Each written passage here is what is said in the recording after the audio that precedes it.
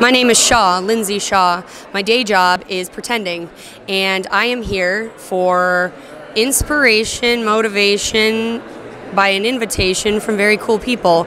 I'm super excited to learn more about this. I get to present tonight, which is such a great honor.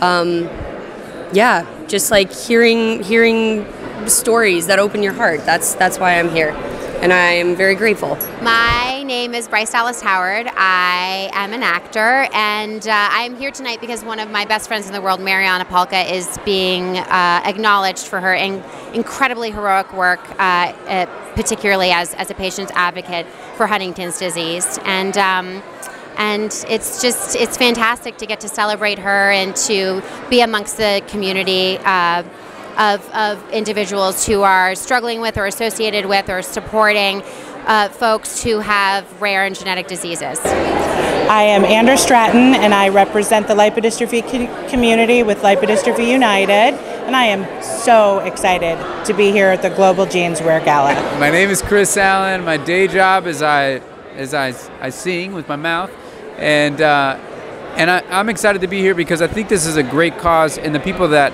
are involved with this thing are just special people. So, and the people that it helps are special people. So I'm glad I'm able to be here. This is my second year, so it's good. Hi, my name is Tonia Sina. I'm representing myself. I have atypical hemolytic uremic syndrome, and I'm a patient advocate. And I'm super excited to be here. It's my first year, and everything is beautiful. Everyone is beautiful, and I feel very lucky to be able to be here. Hey, we're Cimorelli. We're here at Global Genes tonight, and we are going to be kicking off the show with a live performance. My name is Jesse Merriman. I'm representing CDA and other rare blood disorders. This is my second year attending the gala, and I'm very excited. Global Genes has had me back. I advocate for them out in the Bay Area, and we're very excited to be here.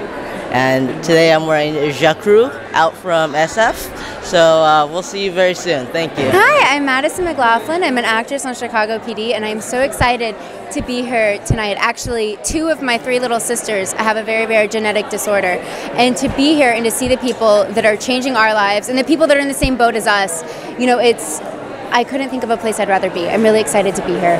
What diseases do your sisters have? My sisters have a disease called HBSL. And there's 12 people worldwide actually diagnosed with it as of today. So it's, you know, there's always something new going on, that's for sure. Are they okay? Yeah, they're great. They're in very high spirits. You know, they're 13, 11, and 9, and the 13-year-olds and the 9-year-olds are the ones diagnosed.